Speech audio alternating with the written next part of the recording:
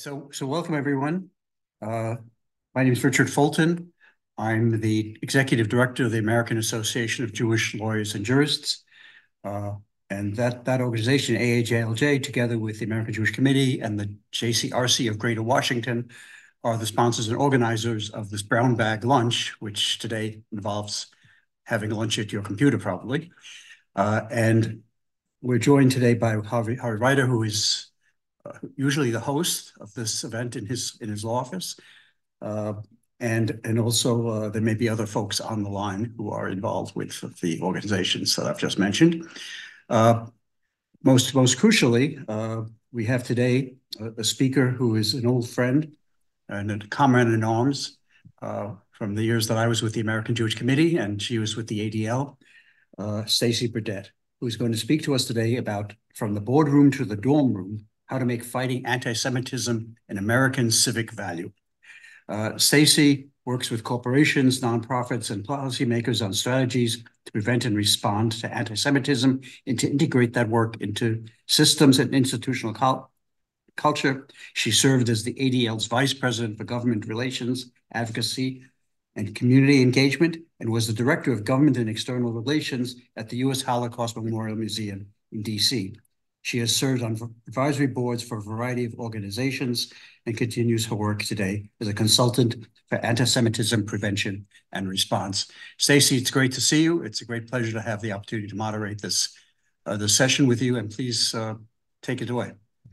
Thank you so much. And thank you, Vicki and Harvey, and to all of the co-hosts. So what I'd like to do is I'm going to give an overview of what I mean by the frame of how to make anti-Semitism a civic value.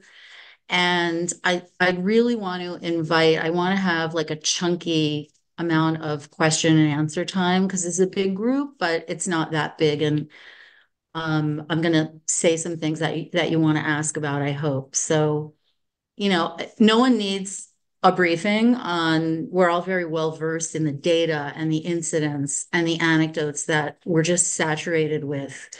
We talk about this issue so much. We know which one of our friends has which ideological view about where's the line between anti-Israel speech and anti-Semitism. And of course, we all divide people in our friend group, in our office, based on whose fault do you think it is? Those peeps or those peeps? And it's such a big change. You are in the meeting now. When I first started working on anti-Semitism issues in like the 80s and 90s, which Richard is probably the first, when I first met you, we had to remind people that anti-Semitism used to be a problem and we should still be vigilant about it. I mean, even and especially in Jewish audiences. And then we started saying, well, hey, look at France, look at Western Europe. Anti-Semitism is pretty resilient. It's still a problem. And now today, we never, Richard, could have predicted, right? Like all of our organizations were pivoting resources away from anti-Semitism response because we thought we won. And we never really envisioned, and the people that were lobbying and trying to bring into this work are also in like state of shock. No one ever thought that this would once again be part of just the elevator music of American life. But because we are a community right now, so caught up in debates about what our competing narratives are about anti-Semitism and who causes it and where it comes from, it gets in the way of precious energy we need to do something about it. And we, as Jewish leaders and Jewish activists and organization board members, the way we speak about anti-Semitism shows others what they can do about it. And I'm going to talk a little bit about how we speak about the problem and how that affects the way people think they can help and what they can do about it and what we are teaching our children and our friends at shul what they can do about it. Because the most immediate action that we take, whether it's as Jewish leaders who shape how an organization responds, or our friends who are Jewish reporters or Jewish members of Congress, this big Jewish society that we're in, people take the lead from us. And when we speak about the issue in an action-oriented frame, politicians hear it. When we speak about it in a counterproductive way, they will take counterproductive action. That is a concern that I have at this moment in our work, that we can potentially be framing the problem of anti-Semitism in a way that makes it an American civic value, or we can speak about it in a way that further divides people from us when we need them the most. And I think we never thought, like, American Jews are experiencing something right now that we used to see first in Eastern Europe and then maybe in Western Europe, where there's graffiti painted on the synagogue, and maybe the prime minister of the country will come with the Windex and help you clean it off. But your next door neighbor or the mayor or the local cops don't have empathy for what you're going through. And we're in a little bit of that situation ourselves now, where President Biden, did the first national strategy against anti-Semitism. My old boss, Abe Foxman, was in tears when it was unveiled, because he was born under Nazism. And again, compared to that experience, he never believed an American president would be making a national mobilization in every executive agency to protect Jews. It's very moving. And so at the top level, there's a lot of commitment. But what I hear and what we hear is, what are Jewish communities hungering for and lacking?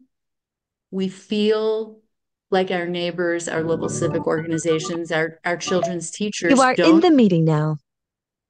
we feel like they don't fundamentally understand what's wrong and why we feel vulnerable. We feel alienated. And that has been a frustration we hear a lot. That frustration is targeted a lot at progressives, liberals, and Democrats. That's because that's who Jews predominantly vote for. Those are our partners. So when I focus on anti-Semitism in coalitions or in institutions or in agencies, I always emphasize my number one learning from Richard, 35 years, maybe 30 years. It's a long time. My number one learning is that when we focus on anti-Semitism, it teaches us how hate works. Anti-Semitism, I know there are things that are specific about it. It's very old. It has come up in different forms over time, but anti-Semitism is a scapegoating and otherizing 101 class. Anti-Semitism is really a metaframe for how hate and conspiracies work. And the impact on us of anti-Semitism right now is demonstrating some of those principles. Hate makes its targets feel alone and alienated. It stigmatizes the group. You worry that you don't fit in. And the fact that that can be happening to us now, such a stable, successful community that felt so a part of the public square here, the fact that we feel that way, wow, that shows what hate does to trans people, to Black people, to all targets of bigotry. And the anti-Semitism conspiracy theory is really on display now. It is driving the hate movement. And so anti-Semitism, it's like the mother of all conspiracy theories. It's triggered by fears people have of modernity, of the civil rights movement, of diversity, whatever the social turmoil is, it translates into needing to blame someone. And we are scapegoat number one. Other communities often are scapegoat number 1.5 or 2. And anti-Semitism shows that hate is always on the margins. It's attractive to different societies in different situations. So when we look through history at how anti-Semitism has evolved, I see a series of societies that at different times needed hate. They had the conditions and the circumstances were right, whether it was, Jews as an enemy of Christianity, or Jews as racially inferior when eugenics was very popular. So we fall on different parts of the racial map, which we're very conscious of now. And we move back and forth, we toggle back and forth on that trajectory of insider outsider. Sometimes we're the ultimate insider, sometimes we're the ultimate outsider. Today, people are saying, you guys are such insiders. How could you feel like outsiders? And again, as I said, we are the ultimate insiders in America, but we feel alone right now. We feel marginalized. And that's kind of a puzzle to people. So we complicate what we say about anti-Semitism and we argue with each other about it, and that's fine. And I welcome those questions. But for an external audience, I tell people anti-Semitism is only one thing, and it's one thing spelled with 3 letters. It's just a lie. It's a lie about Jews to blame us for what's wrong. That's what it was in the 30s in Germany. And it's very effective. And no matter who is espousing that lie, no matter what community you're in, no matter what generation you're in, no matter what your ethnicity is, whether you're a Republican or a Democrat, it's a lie to blame us for what's wrong in the world. And a lot is wrong in the world. So on the subject of making anti-Semitism a civic value, not every group may need that. We do. Jews have always wanted to be part of the vibrant civic life of every country we've ever lived in. And certainly for American Jews, it's kind of a civic religion, right? When I first started working with Richard, we were all up in the finer points of church-state separation and affirmative action. We want to be in the American public square. And it's why an organizing principle of work for organizations like the JCRC or AJC or ADL or any of us, we always refer back to the Hillel saying, if I'm not for myself, who will be for me? And if I'm only for myself, what am I? And it's an organizing principle for us. And so when Richard and I were thinking about, what is the policy agenda of these 2 big organizations, we were trying to find that balance because Jews wanted to be present in both of those arenas. And we are in a situation now, for very good reasons, our organizations have rebalanced the equation. You can look all around you, no matter what organization you donate to, they've pivoted resources to anti-Semitism. There are times when groups like ADL are pulling resources from a lot of other things and saying, we're just doing anti-Semitism right now. We're just prioritizing Holocaust education or whatever it is. So our Hillel balance of our work in communities is understandably very, very focused on the particular work of Jewish safety. That's fine. I'm just noting a change. And it's just a fact. And we've needed to do that for years. This didn't start on October 7th. And so we are a community that, for very understandable reasons, we know a lot about what happens to people when they were scared. When Americans were scared after Pearl Harbor, a survey of public attitudes in the United States, when you asked Americans, do you think the internment of your Japanese neighbors is wrong? Only 1% of Americans surveyed said that it was wrong. And so it's just a fact of human nature. We are scared. And when we are scared, we focus on our safety. And it also is a bit of a turn inward. And so unlike the 80s and 90s, even as advocates or as community leaders asking for help, we are having a lot of separate conversations about anti-Semitism. And when that happens, remember, we want special envoys, special offices, separate laws, separate processes. In the 60s, we lobbied for the Civil Rights Act because it included everybody. And again, this is not an accusation, it's an observation about the change over 30 years. And so some distance has grown between the democracy movement, the anti-hate movement, and the Jewish community. It's very natural and understandable. And so when you need to fight for yourself, other civil rights work, community outreach, it feels like something you have to do in your spare time. And I think a lot of people feel like, look, I'm defending my students on campus right now or my children. So we perhaps haven't had what we think of as the luxury and the space to fully engage in community relations the way we used to when we felt safer. And we were sharing our happy clappy experience of our victory over anti-Semitism with other groups of Americans that were having problems. And so the impact of that is that there have been new generations of social justice movements that don't understand anti-Semitism, don't have as much contact with Jewish issues. There are more diverse communities in social justice movements. And one thing that we have lost is we have lost a sense of everyday shared self-interest in fighting anti-Semitism and hate together. And we felt this before October 7th, and we felt it really, really acutely after October 7th.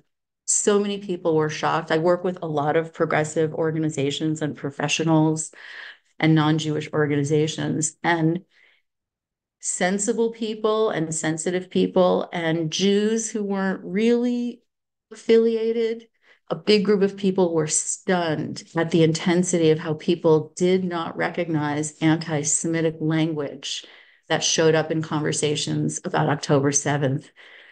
And again, we were hit with what hate does. And hate isolates, as I said, and it can use conventional frameworks against us, against targets of hate. And I'll talk a little bit more about that. And I think hopefully we'll have questions about it.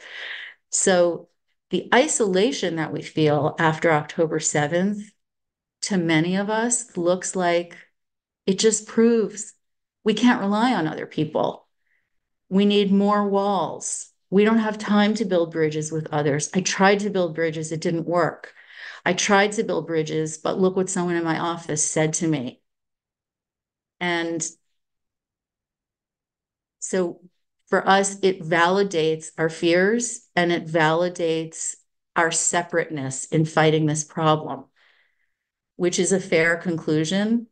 I'm here to say that it's not the best way to keep us safe. So anti-Semitism, we believe what we say when we say anti-Semitism is a threat to America. It's a warning sign. It's a sign your democratic norms are shaky. It's a conspiracy that causes everyone to distrust authority and civic institutions. As more people buy into conspiracy theories, they lose faith in democracy and pluralism. So anti-Semitism is bad for everybody. But I think right now we need to double down on building that connection with partners. Anti-Semitism isn't for us to fight alone. We need solidarity, and it's a threat to everyone. And in the frame in which I work, fighting anti-Semitism doesn't come at the expense of another group, and fighting bigotry against another group doesn't diminish or disrespect me. It's side by side. And these forms of bigotry, anti-Semitism and racism and homophobia, are in a constant feedback loop with each other. There are whole departments at the Southern Poverty Law Center just studying how homophobia and anti-Semitism swirl around each other and feed each other and grow each other. So I think we're in the state where we got to relook at that Hillel in Ena Nili Mili, and we've got to double down on it and have sort of the Hillel maxim 2.0. It means that we have to fight and defend democracy and pluralism for the sake of our safety. Our safety is tied to the health of pluralism and, yes, the health of diversity and equity and inclusion that makes this a liberal democracy where Jews will be safe and free. So we have to fight for democracy in order to protect ourselves. And America has to fight anti-Semitism because it's a threat to everyone. It threatens freedom and democracy. Securing American democracy means you better know about anti-Semitism because it animates and it fuels the extremist movement in our country. And so we're in a symbiotic relationship with other groups. We need each other. For some of us, it's kind of tactical. I want to do something nice for my neighbor so that they'll be sympathetic when I need something. Solidarity, that's fine. But we are in a state of such zero sumness. I have heard the anti-Semitism lead at a major organization say, corporate anti-Semitism, here's what corporate anti-Semitism is. Well, that's when a company condemns anti-Semitism, but includes other forms of bigotry in their statement. So not only do we not want to fight these bigotries together, but when someone says, and Islamophobia too, and homophobia too, they're almost in the category of an anti-Semite to us. Whether or not you believe that's true, I'm here to say it's undermining ourselves because what I hear over and over again is I feel alone. My friend, nobody understands. We want the connection with other people. And so we have to fight anti-Semitism and navigate the world in a way that brings us into partnerships and not into silos.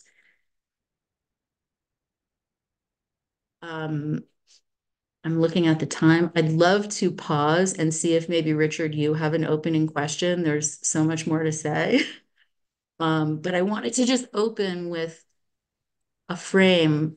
Sorry, one more second, Richard, that we have a choice. So we can fight anti-Semitism in a way that's going to bring us more solidarity, more faith in partnerships. And I like partnerships, not because I'm a kumbayista, as my husband sometimes uses that word, because collective power is stronger than individual power.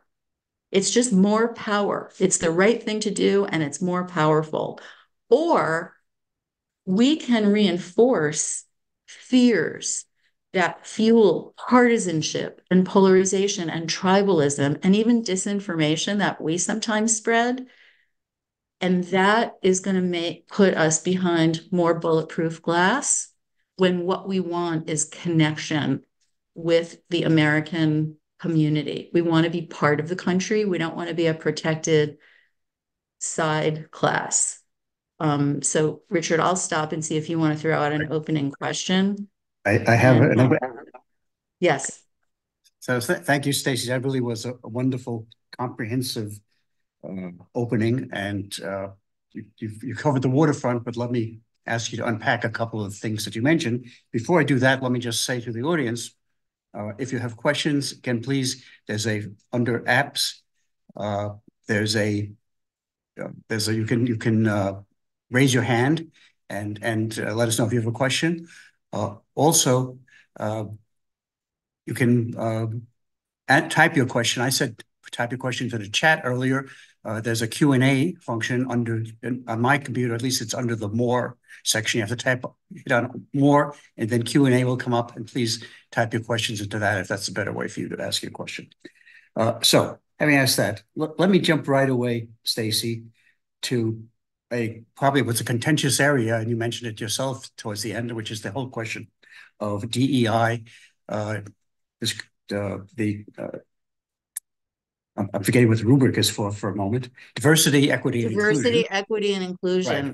Right. Diversity, equity, inclusion, which has been raised in some quarters as somehow the font of all the problems. You know, there are folks that are pointing to DEI programs, and we had a speaker just showing the diversity of our presentations. We had a speaker several weeks ago who spoke about, just in this vein, that the ideology underlying DEI, that he said, of oppressed versus oppressor, with Jews being placed in the oppressor category, was somehow feeding in the anti-Semitism that's taking place on the left-wing side. And you didn't provide or point to this orientation of left versus right, but certainly there's anti-Semitism on both the left and the right, and in between in American society. So he pointed to that as sort of the underlying ideological problem that's creating the anti-Semitism on the left and on college campuses. That's on the one side. On the other side, you have defenders of DEI who will tell you that there's no problem at all. And I saw one case where, I pointed to what's happened in California, where in the name of education about ethnic backgrounds, Jews were being made unsafe and were being demonized through the way Judaism and anti-Semitism was left out of the teaching about diverse groups, or if it was included, there was stuff about Israel that basically painted Israel in just that oppressed category. So we have problems with DEI seemingly on the right, where it's the font of all problems, and on the left, where it's perfect and there's nothing that needs to be done to deal with the problems that are being created for the Jewish community. So I'd appreciate your take on how we should understand that controversy. So anti-Semitism is a lie about Jews to blame us for what's wrong. And as I said, there are different conditions that come up in society that make people feel nervous about change or turmoil. And anti-Semitism comes up cloaked in those movements or those conditions. So it's not an accident that you didn't remember what the D, E, and the I stand for. The reason is because DEI is just a three-letter boogeyman in this polarized debate. No one knows what it is. People get asked all the time. Institutions get called by Jewish newspapers. Does your DEI include Jews? They don't even know how to describe what DEI is. They just want to know it's no bueno for Jewish people. And most people don't know what it is. So the letters DEI, I said them with trepidation, are like CRT, critical race theory. Nobody knows what it is. No one can explain why it's bad, but politically partisan message machines drill the three letters into our head to say that boogeyman is coming to eat your children. And that's how information moves around this society.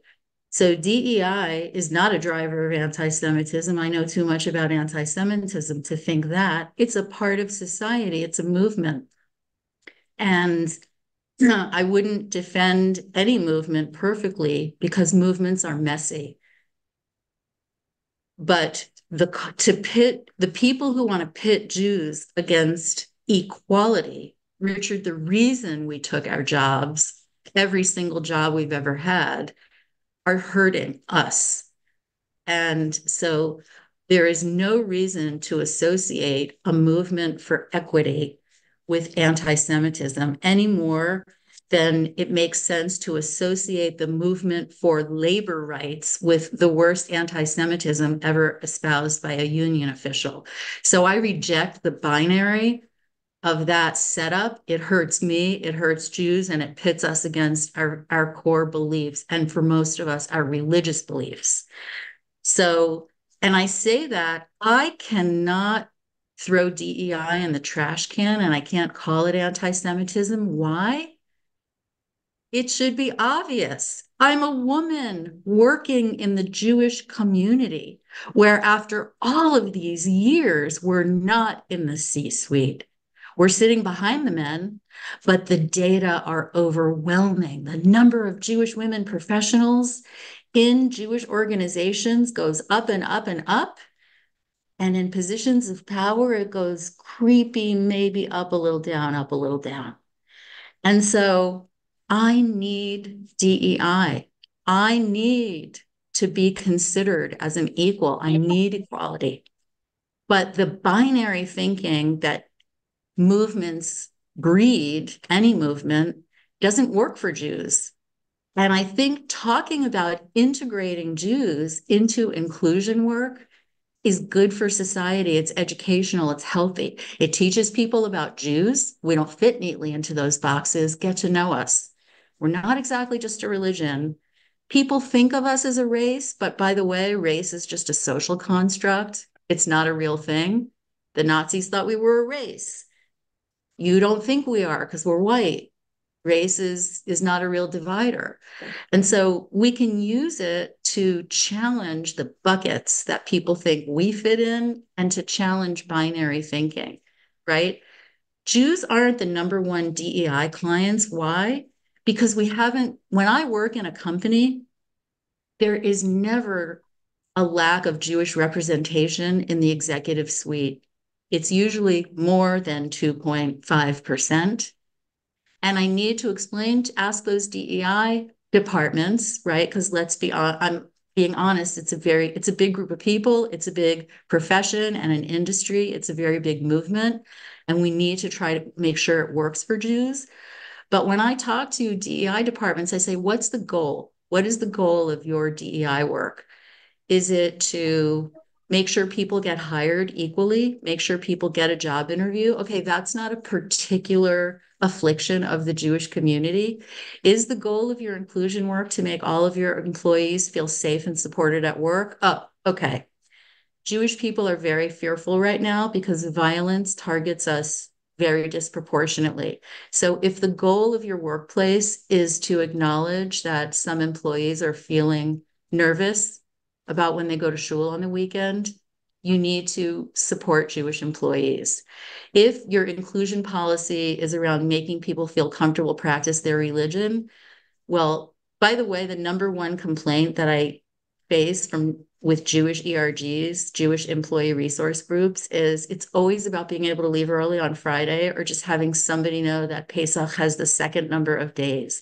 Inclusive scheduling is the number one everyday issue that people talk about because most people go to work and they don't really need their employer to solve like the Arab-Israeli conflict. They need to cook for the Seder, and it takes more than one afternoon. So the system for equity and inclusion, the pluralism project in this country needs to include us. And right now, the industry of DEI is not itself anti-Semitic. It's a movement that needs to be improved because it was started for one thing and it needs to multitask. So that's the way I look at it. And I work with DEI departments all the time.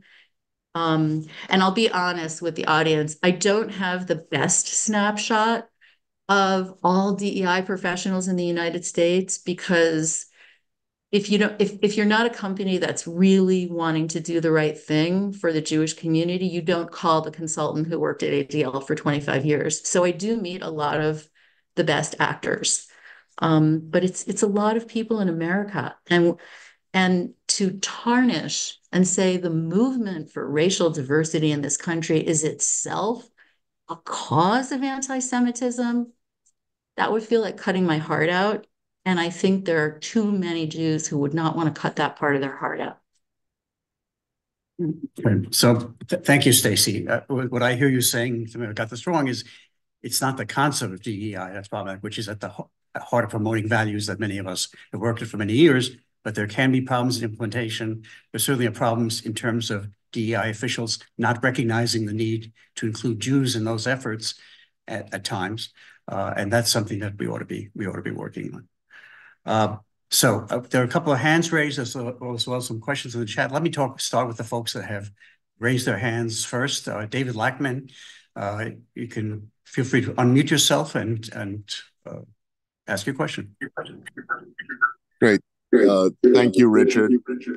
Really, I'm going to have to step out of this room because we have it on the speaker here. But I think Stacy said the magic word in trying to unravel this because we have been part of solidarity movements for many years, both because it reflects our values as Jews and also because there is a recognition that it is safer for Jews to live in a decent society that respects differences and fights against discrimination. So there was a dual interest. But Stacy used the word othering.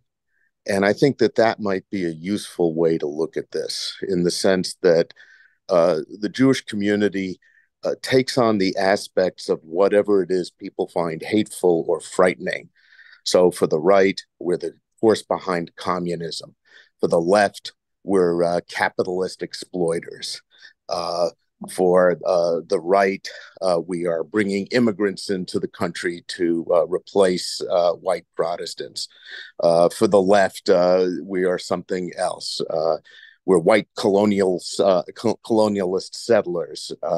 And so it really is, I think when Stacy said the lie as to what it is the Jewish community is, to take the place as the stand-in for whatever it is that is frightening or hateful, is probably a good way to start the analysis, rather than going down rabbit holes. Are Jews a race or aren't they? Again, when the Nazis want to exclude us, we're subject to their race laws, as my parents were.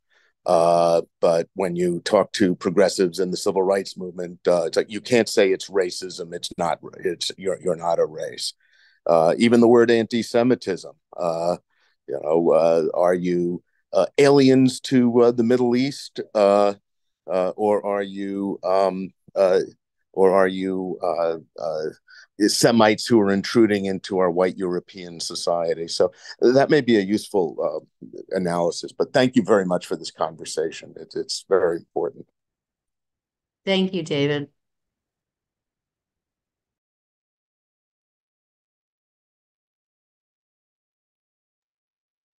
Richard, you want to turn to Susan?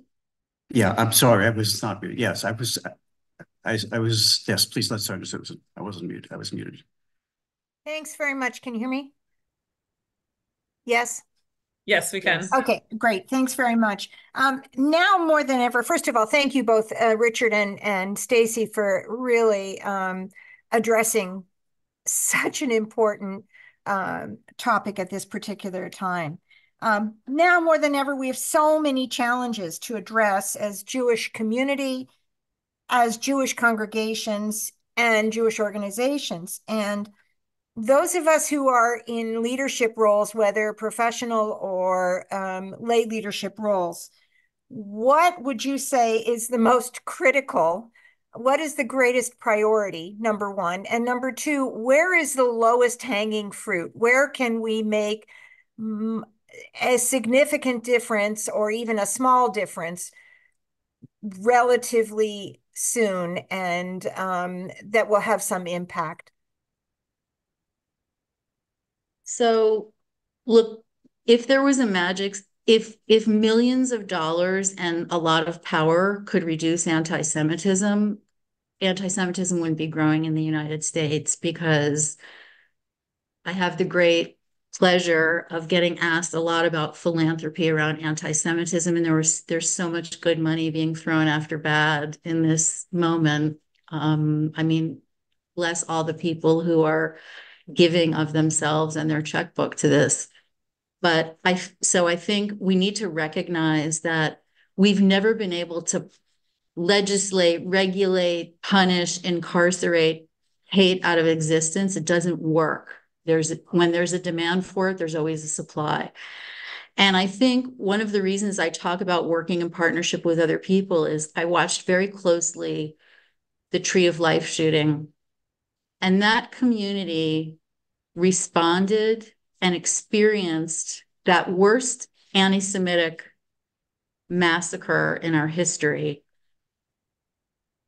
I don't know of any city in America where you can get shot at during Psukei de Zimra or Shacharit and be making Havdalah that night with so many other communities making Havdalah with you.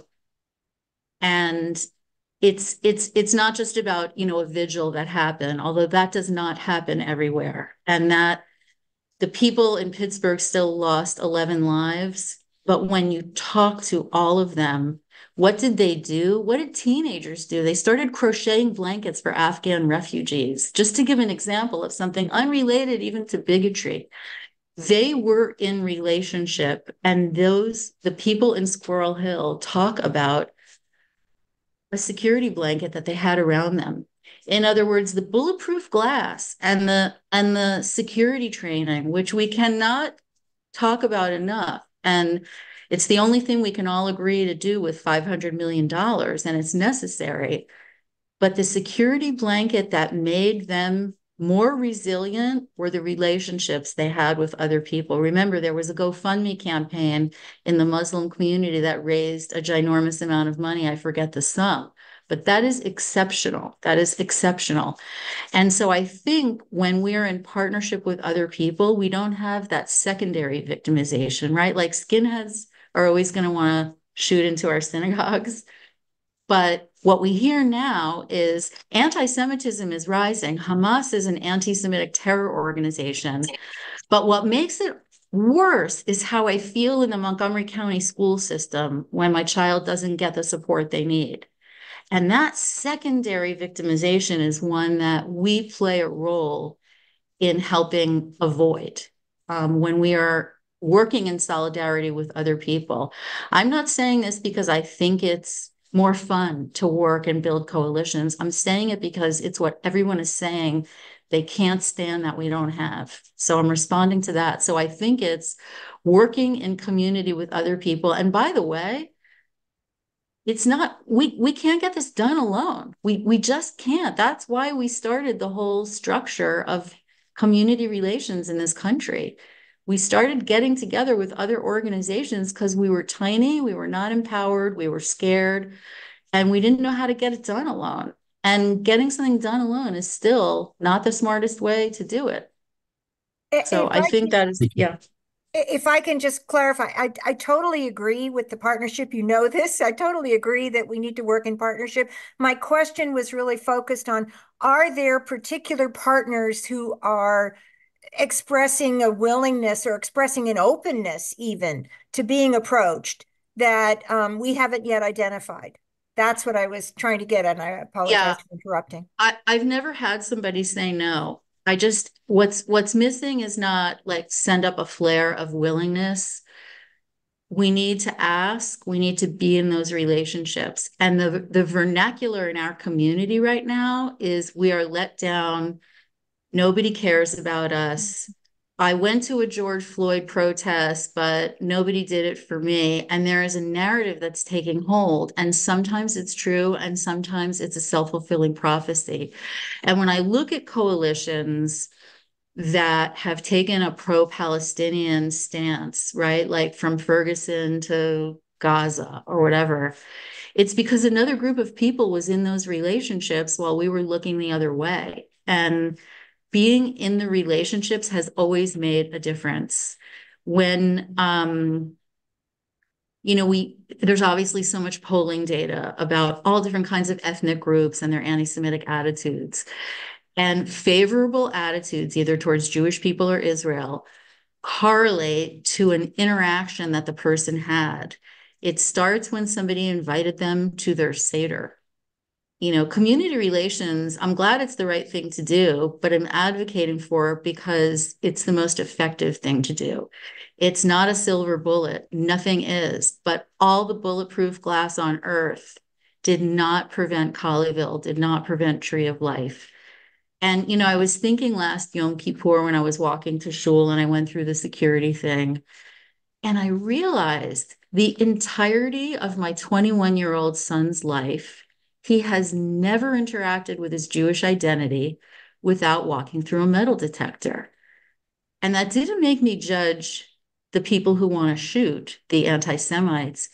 It reminded me what our approach to our safety does to us. It is a bad head to be in to walk through that metal detector because Kevlar is the only thing you can rely on because the society you're in doesn't care about you. And we promote that narrative, not because we're bad people, but because we're scared too. We're in the trauma. And every choice we make of what our legislative priority is, this organization, the JCRC, I see your legislative priorities and I see tippy top. Not good for Jewish safety. Feels good, not safer. Safer. Feels good, not safer. And it's really hard to look at your donors and look at your board members and say, We're not going down the rabbit hole of demonizing DEI or CRT or AFT or whatever the acronym of the bad guy is. We are building, and I don't want my grandchildren to go to school through a metal detector because it's not good for how they feel about themselves, and it separates them from a society that has opened the world to us. And every time we talk about anti-Semitism, what are the metaphors we use? I'm going to ask to put in the chat, what's a common metaphor that we use to talk about anti-Semitism? Anyone? I can see a dozen people here who I know have written direct mail fundraisers on this. So if you survey it scientifically, it will not surprise you. There are two that come to the tippy top. One is the metaphor of water. A rising tide, a flush, a tsunami of anti-Semitism. Water is the most common metaphor. What's the second most common metaphor? I personally have never seen the adjective virulent used when it wasn't talking about anti-Semitism. Again, like Richard, I have a weird little niche of expertise. Virulent, the virus, we inoculate, we vaccinate. Anti-Semitism is always described as a natural phenomenon, like a flood, water, or a virus. What's the truth about naturally occurring phenomena? What can you do to prevent a tsunami? Nothing. What can you do against a virus? Well, that's might be shifting after COVID, but those things are inevitable. And so if we talk about anti-Semitism as an earthquake, a natural force that's part of the elements of the world, then why do we even have a JCRC? If there's nothing we can do about anti-Semitism, just like we can't do a damn thing when a tsunami is coming, why did we set up our organization? Why are we saying we're fighting it? And so we need to remember anti-Semitism is man-made. It's a creation of humans. It's not in the elements. People make it, and people can marginalize it. And anti-Semitism is not inevitable. Societies have needed it and drawn it in at different times. Interwar Germany, how were they going to explain all of those problems to people? Well, anti-Semitism and disinformation, the twin of anti-Semitism, that helped the Nazis convince Germany, the German people, that all of their problems were because of 0.8 of 1% of people that they'd never even met, but it works. And I believe our society does not need anti-Semitism. We can look at the conditions, the fear, the polarization, social fragmentation, right? What happened to Jews in the run-up to the Holocaust? They were divided away from their neighbors and their civic institutions and their professional organizations. So that fragmentation is bad for us. It's a precursor. Our isolation has always been unhealthy, and we all know, the famous poem, "First They Came for the Trade Unionists." It's just true. I want to get, Harvey, to your question about campuses. And here's what I would say. So first of all, I'm looking at your question, and since I already picked on Richard a little bit, I'll analyze this.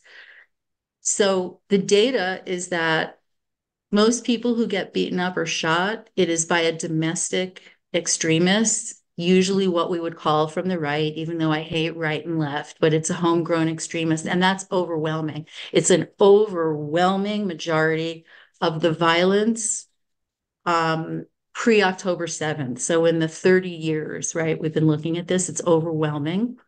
And what's been happening on campuses where I've been working, is primarily the anti-Semitism is rhetoric, horrible rhetoric that's punishable in my view and unacceptable. And it's a sense of exclusion. And the worst thing that's happening to students on campus is, do you know how distracting this is? Imagine how just the color of your nail polish can distract a student from being able to learn. This is so distracting to a distractible generation that has trouble focusing on schoolwork anyway. So it is mostly not violence. Usually there could be one thing that maybe happens in the process of a demonstration. It's terrible, and good universities are calling law enforcement in to investigate or prosecute those. But so I don't see a rise of violence on the left. There is a rise of eliminationist rhetoric.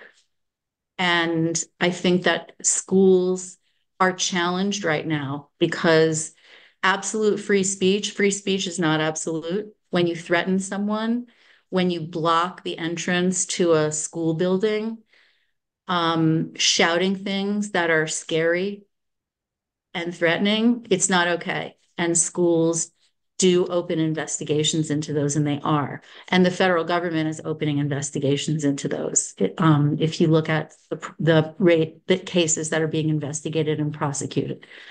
So I guess I'm challenging the premise of the question about rising violence because the data are overwhelmingly not saying that. But it's not an excuse for rhetoric that is eliminationist. So what I used to tell clients about these chants, right? A year ago, I would say from the river to the sea is a phrase that lands meaning two completely opposing things to two different groups of mostly well-meaning people. To Jews, it's a call for elimination of the Jewish state, and some people would say genocide. And to others, it's just a call for freedom. Palestine will be free. And so I used to tell people, do not punish that speech. There are too many people chanting it that don't know what it means. It's almost like saying, I'm sure we know Jewish people who would have said blue lives matter or all lives matter. That is like sounds from the river to the sea to a person of color. So it just means too many different things to too many people. Since October 7th, there is so much awareness and exploration of what these chants mean that I look at it differently. An organized group of protesters on a campus who stand, particularly if they're standing in front of a Hillel or near the Jewish dining hall or on a certain day or a holiday, chanting those things, at the very least, they know that that is an intimidating thing to scream where Jewish people are walking. You know that you're hurting another group of people. It may be against university rules. It may not be against university rules, but I tell people to publicly declare that it's against their values to make people feel intimidated. It's not against the law to say blue lives matter. If you stand in front of a Black student unions yelling it, a group of young college student men who are scared to drive because they're scared of being killed when they're pulled over is very intimidated by that. And that runs against my values if I were a university president. So I hope that's a little bit clarifying, but I think unfortunately, the takeaway is this isn't easy. University rules don't have the tools for this. We weren't built for this. For most schools, they haven't had a police presence on their campus, I don't know, since 1968. And now they're dealing with issues that were just unanticipated by all of us. If I could just follow up, Stacy, and I would tend to agree with you that the relative frequency of violence on the left is much, much smaller than on the right. But I would historically never read about it on the left. And now, even if it's anecdotal, you do hear stories every week about, students being physically intimidated, if not actually harmed on campus. My question goes a little bit broader to the approach that this professor, who's pretty much a First Amendment absolutist, took a lot of the positions you took. He even approached this professor on campus with whom he had nothing in common, who was a pro-Palestinian professor, and got them to agree on a statement that, you can't attack other people, kind of a nothing statement, but it didn't lead to much change from the campus administration to bring more protection for students threatened by violence. I wonder whether, sit-ins I always thought of something started by students, not by faculty. I wonder whether, sit-ins, to protest intolerance might be a useful device to get people to think about what they're saying and how hurtful it is. Well, Harvey, I agree with you. So first of all, I know very much about that professor and the statement that he authored, because a zillion people sent me, oh, Ron Hassner and Hatem Bazian wrote this thing. He authored a joint statement or op-ed with one of the founders of Students for Justice in Palestine. And so about that, I would say community relations isn't about writing one statement and suddenly having the problem dramatically improve. It's an investment over time. Our adversaries invest over time. Anti-Semitism tries everything. Anti-Semites throw everything against the wall and see what sticks. And eventually they reach people, and they've been diligent for a very long time. We've got to be diligent. Ron Hassner does not regret doing something together with that professor who has said very extreme things, because he feels, as I do, as much as he did a sit-in, his sit-in was a way to say, damn it, this problem is so serious. But he is not going to stop trying to be in relationships with people, because let me tell you what happens when we stop trying to be in relationships with people. There are campuses where you can't get the rabbi or a student leader or an imam to even get in the same room together. And campuses have a silent majority. I've stood around on campuses during protests, and I'll tell you who's the biggest group of people. The boys wearing like pajama pants, like to go to the library or whatever, and they are standing around saying, oh, darn it, I'm going to be late for my study group because they had to like close the door of the building I'm going into again. There is a big silent majority of students who want to learn. The only person they hate is all the protesters, and they lump the Jewish students in, although in places I'm following, the Jewish students there are always overreaches and rule violations by any group of students. But in the main, I see Jewish students having really constructive vigils, and we should feel good about that. But there is a silent majority of people who can't step out and support a victim of bigotry, whether it's a Jewish person, and there are Muslim and Palestinian and Arab-looking students that are having things ripped off of headscarves ripped off of their heads. That's not okay with any of us. But it's very hard to step out because they don't see their teacher talking to another teacher. They don't see a pro-Palestinian faculty member and a pro-Israel faculty member teaching a class together. And this polarization makes it harder for what I'll just call regular good people to say, you know what, I want to make some brownies for my Jewish neighbor, because they're incredibly depressed. It's very hard for them to learn. They're so worried about the hostages. It's very hard for someone to say, you know what, I don't have a dog in this conflict, but I don't want to see people ripping down a hostage poster. And you do see in these viral videos, sometimes there's someone saying, why are you doing that?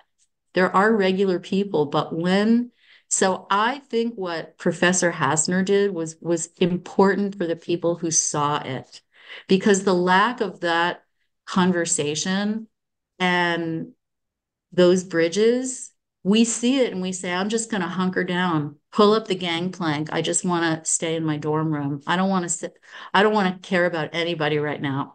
And that is a real problem. And so the kind of sit-in you're talking about, you know what, Stanford, if you look at all of the schools that we pay attention to, where you would Google whether it's Duke or USC, you look, since October 7th or since George Floyd, they've launched initiatives about solidarity, their values, their community, their belonging.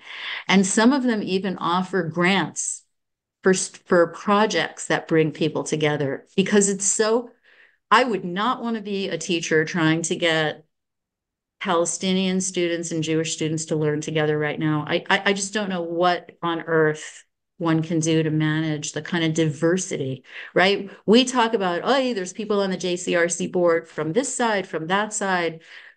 A university manages 100 groups of people that don't know how to talk to each other, and it's very, very challenging. So, Harvey, there's not enough of that activity. And I know Jewish students are progressive. You think they wouldn't want to bake brownies for somebody whose whole family got killed in Gaza? And there are students from Gaza at these schools. There are people there saying, I don't know who's going to pay my bills next month. My entire family was killed. Those students are there, and those stories are galvanizing people. And the Jewish students that I know, their heart aches for that person. They just want to be able to walk to class without hearing genocidal chants while they're walking to class. They just don't want to be picked on for wearing a yarmulke. But it's very, very hard to see the kind of activity you're suggesting. We have, the clock is running down, but we do have questions that were submitted in the Q&A, and I hope we can get through at least a couple of them. Oh, let me look through those. Sorry, I didn't even open Let them. me. Okay, great. Instead of you reading them, one of them is pretty long, so I'm going to paraphrase. I hope I'm getting the question right, but it's on the point you made about not shying away from anti-Semitism being grouped with other forms of bigotry and hatred. And this is not the person who phrased it this way, but I've heard it phrased this way. That this is the other lives matterization of anti-Semitism. In other words, many of us recognize and you alluded to this earlier, the hurt that's felt by many in the Black community when people say, for instance, all lives matter or blue lives matter. And here, for some reason, we're being told not to be concerned when anti-Semitism gets grouped with Islamophobia or with other forms of hatred, which we condemn, but that nevertheless, doing so dilutes the special attention that ought to be given to anti-Semitism, that sort of misses the point of anti-Semitism being conspiracy theory, so dilutes it and turns us away from dealing with anti-Semitism as the special threat it is, even as at the same time we want to be concerned about other forms of hate. So why so that's that question. So the person asking that question is asking it in a very I'm reading the question. They're asking it in exactly the right way. I was just looking through to see what other, but here's what's going on. So absolutely, when there's an anti-Semitic incident in a school, the statement should say, a swastika was painted on the door of the Hillel building. That is, we will not tolerate anti-Semitism.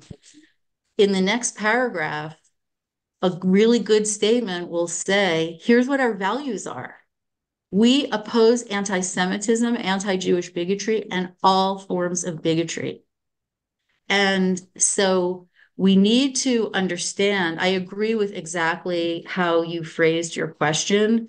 We have to put a spotlight, right? When it took 17 years for Asian Americans to stand up and say, I know we're shy, but we've been getting beaten up for a long time. And we needed strategies specifically to help that community, just like the Jewish community needs attention and support right now. But hate crimes against all groups are going up by a lot. And to me, if one trans person is murdered, that's terrible to me. And I want policies that protect me and that person's family, or, and so when we get into saying who's more or what's more, then we're in something that practitioners call the oppression Olympics. And that is a rabbit hole that we can fall down. I used to have people say to me, from all the organizations, they would criticize ADL's education materials because you can't just go into a school and teach about one thing. You need an anti-bias curriculum. And people from other organizations would say you're equating anti-Semitism, usually they would say with Islamophobia. That is a question that has no purpose. Like, bigotry is terrible. and George Floyd's mother is crying as much as the mother of one of those Tree of Life victims. And we need to remember that pain is pain is pain. And if we want to be champions of human dignity, it applies to everyone. But we cannot all lives matter anti-Semitism. There is a point at which you can make something too universal. And let me put a finer point on that problem. Sometimes I work with people who are afraid of making another community mad.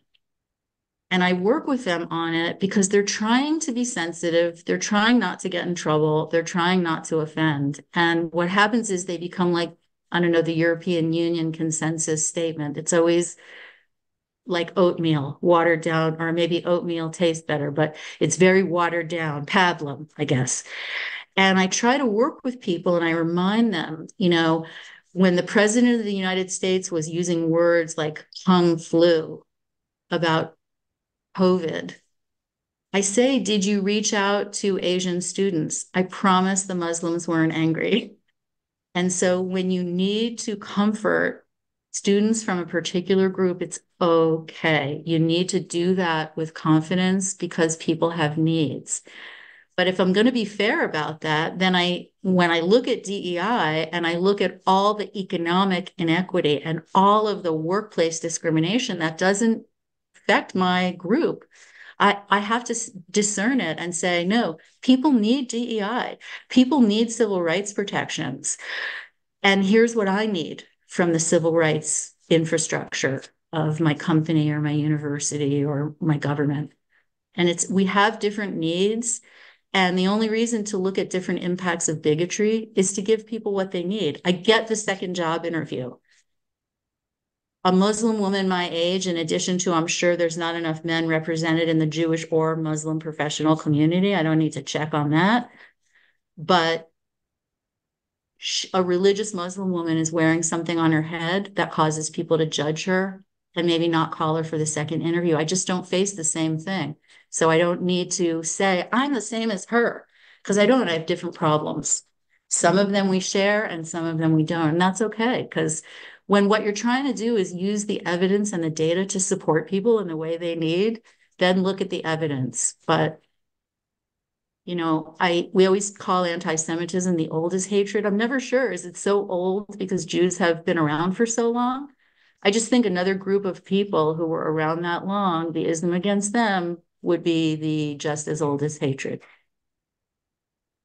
So we have time. I have time for one more question if there is one. Sorry, Richard. There's a bunch more. Let me just ask one of them, and I apologize to those whose questions we're not getting to. And it's really sort of a historical vantage point with this growth of anti-Semitism. Was it always present in America, and now the war between Israel and Hamas has sort of allowed it to become more vocal, or is it something, how does what's going on now relate to the presence of anti-Semitism over the history of the United States? I think anti-Semitism is part of nativism, racism, xenophobia, fear of otherness. And all of those things have a deep history in America. It wasn't that long ago that it said, no dogs, no Black people, no Jews on hotels.